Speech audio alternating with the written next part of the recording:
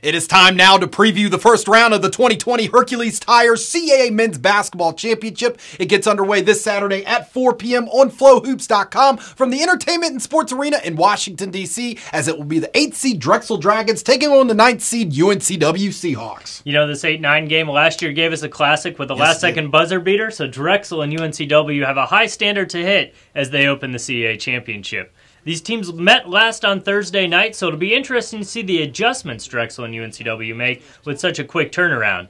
And of course, this game's going to feature two of the CAA's top young point guards as Cam Winter leads Drexel against UNCW's Shaquem Phillips. Winter is the leading sophomore scorer in the CAA, averaging over 16 points per game, while ranking second in the conference at over 5 assists per game.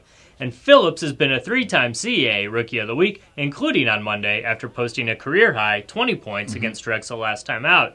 In that game, James Butler recorded his 19th double-double of the season, while Mike Akaru had 16 points for the Seahawks.